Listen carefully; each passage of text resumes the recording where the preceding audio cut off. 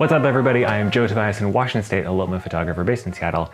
And one thing about this channel is I really am trying to be honest with it. And so you're never going to hear me tell you to buy something you shouldn't buy. And with that, I also want to be honest with my own work. If I think I'm making good photos in this channel, I want to say, like, I think these are good photos. And when I make stuff that isn't, I think it's also really important to take the honesty and say, like, this didn't turn out like I think it did. And the analysis of why it didn't is usually more helpful than saying, like, hey, look at my successes, and trying to say, like, why is this not what I want? And so that's what today is. I don't like the photos that I took for this video, and I'm still going to show them to you, and I'm still going to talk about why. And I hope that that will help you both have a more honest opinion of who I am as a photographer, but also to be able to look at your own work more critically and say, like, yeah, that didn't turn out, but I think I know why, and be able to then leverage that into making better photos in the future.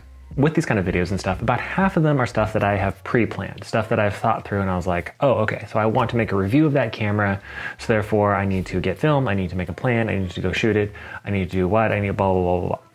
And there's also a lot of times where I'm just out and I realize I have a camera, I have film, or I have a plan, something strikes in the moment, I'm just like, oh yeah, I'm gonna go do that, it'll be fun. And so this was that latter type of a video. So I grew up south of Gig Harbor, Washington, which is on the Puget Sound here in Seattle, or like south of Seattle.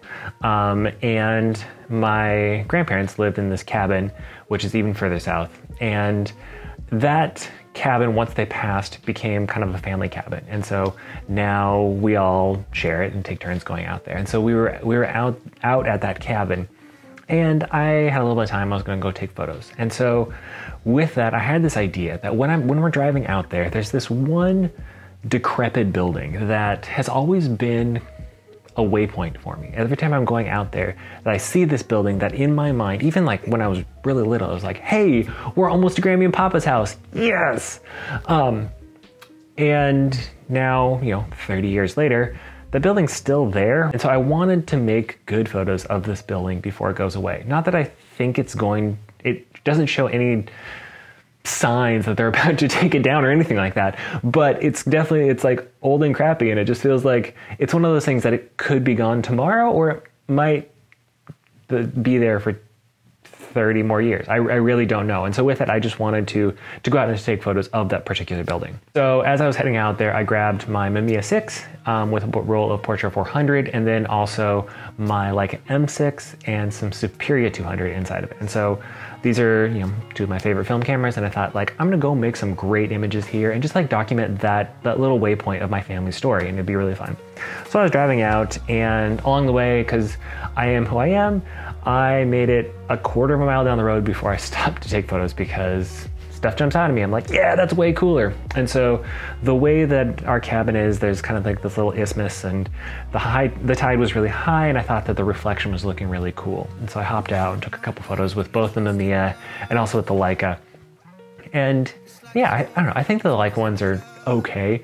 But they're boring. It was one of those moments when I went out to try to take a photo where there wasn't really a subject to focus on. There wasn't a hero. There wasn't a main thing to build the image around. I was just trying to capture a scene. And that's not necessarily wrong. If you don't have something that you're trying to build around, it often feels very revisionist history when you find it. And a lot of times if you don't have that to start with, just for me at least, my photos just feel bland and feel blah. And that's what I kind of feel about all these. Like, they're just mediocre photos of a high tide. Cool. So I kept driving, and I got to the spot where this particular building is.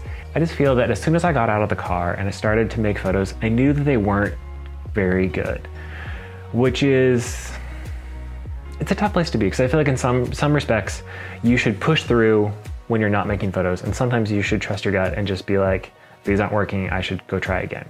But I was there, I decided I wasn't gonna take a million photos, I was just gonna take 3 or 4 with the Mamiya, a few with the Leica, and we'll just see what happens. And with it, I was just really struggling to find the compositions. My Mamiya has a 75mm lens on it, which is 50, 55-ish millimeters on a normal camera. And so it's pretty tight. But then on my Leica, I had a 35mm lens, so it's pretty wide. And I just felt like both of them were doing a poor job of what I needed to, and that like the Mamiya was too tight and that I could only stand like on the opposite side of the road, and I just couldn't get far enough away to take good photos with it. And then the Leica was too wide, that everything was too wide, and it just was not, like I was always getting power lines or the road, or I'm like standing in the middle of a highway and so cars are coming through, and so it just became challenging. And I tried shooting straight on, I tried different angles and stuff, but at the same point I also wanted to be really careful not to photograph the house in the background, because I didn't want, as much as the photos were about this kind of decrepit building, the house behind it isn't exactly in great shape either, but I really wanted to be conscious to not turn this into like poverty porn photos of just like, hey, look at the decrepit house and stuff, because that just feels, as I don't have much of a story that goes around it, it's just, there's not as much personality. It just feels like I was kind of voyeuristic and stuff. And so I really wanted to make sure that I was only photographing the building itself, and it just wasn't working, and I knew it in the moment. And so it didn't take me too long to take the photos and realize that like, nope, these aren't good. So I hopped back in the car and kept on driving. Once I finally left that spot, I feel like photos started to maybe get a little bit better. I took this one photo of kind of some trees down this like dirt cul-de-sac thing, and I don't know, I think it's an okay photo, but nothing that great, nothing I'm really proud of or anything. And then I continued on to the marina that's near there, and again, in the moment, I really thought I was making good photos. I thought I was making stuff that I was going to be proud of. And I look back at these photos here in the Mamiya that they're boring. They feel like, as much as I tried to find a subject in them, to find a way to focus my attention through the square frame, it just wasn't working. And everything was that same problem of it either being too tight or too wide, but not being the right focal length to really make the photos that I wanted to make. So I kept on driving down, and that's where the last like 3 or 4 photos in the rolls I feel like are okay. This one here of this house with the sweeping driveway on here, I really like this composition. I feel that the way that it kind of creates the S-curve, or kind of like an S7 shape that the driveway into the house creates, I find that composition really appealing, and it really balanced well for me.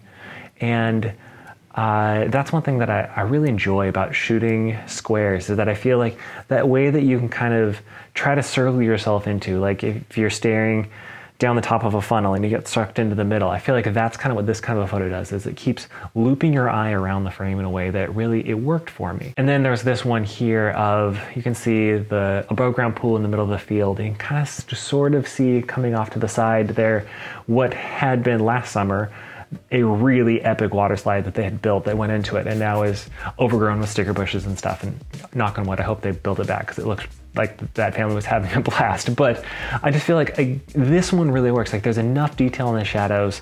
The greens are green, but they're not like over green. Like this photo finally, like this is my favorite photo of the roll for sure.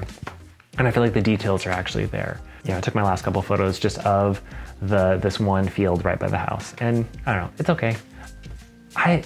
But there's something about the Portra that day, and I don't know what it is, that it just didn't work. Following my video of the Oregon road trip that I posted, I had a couple comments from there, people saying that it might be that they're not living out very well because you're shooting on a flat day with a non-contrasty film like Portra, and so then trying to pull it back in post isn't super great. So if you'd have started with a more contrasty film, it might have worked better. And I think that's a really good point.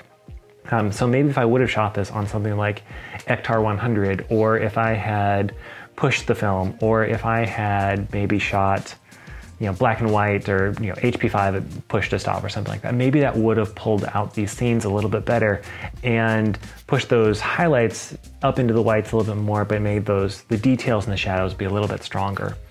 I also am really finding that this particular lens on the Mamiya 6, as much as it is crazy sharp, it also vignettes pretty hard. And that's something that is fine for portrait work. It's fine for when I'm doing stuff that's close to it, but if I'm going to be shooting wide open at 3.5, if I'm going to be focusing to infinity, that becomes a problem. That it becomes very obvious the way that is. I'm sure I could spend more time in post making the vignette go away, but I'm just discovering more and more that this lens really likes to be in the 5.6 to 8 range. And so whether that means I should have been shooting on a tripod or just really slowing down my shutter speeds or changing something to make that be different, I think would have been a really good move for me. But again, this is why you learn. And the last thing is there was something weird that happened with this particular roll in its development.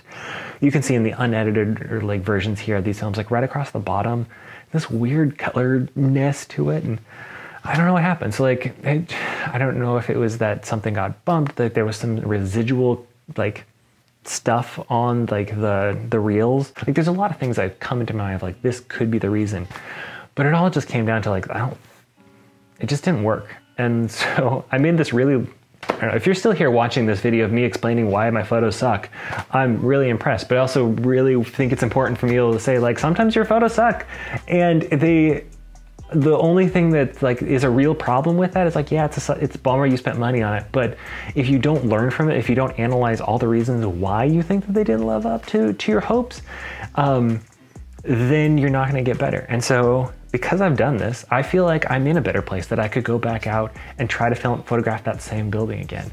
I don't know if I would use the square format with the Mamiya 6, but if I tried maybe with my RZ67, like I said, if I was using black and white film, especially like pushed HP5, I think that would look really good. If there was a way that I could maybe try a different angle on those and be able to get a little bit closer and find just little details on that building rather than trying to photograph the whole building at once, I think that there could be interesting things. And honestly, I'm coming up with ideas of like, in my mind, it's the passing of that building that was warranting we're getting to grandma's house.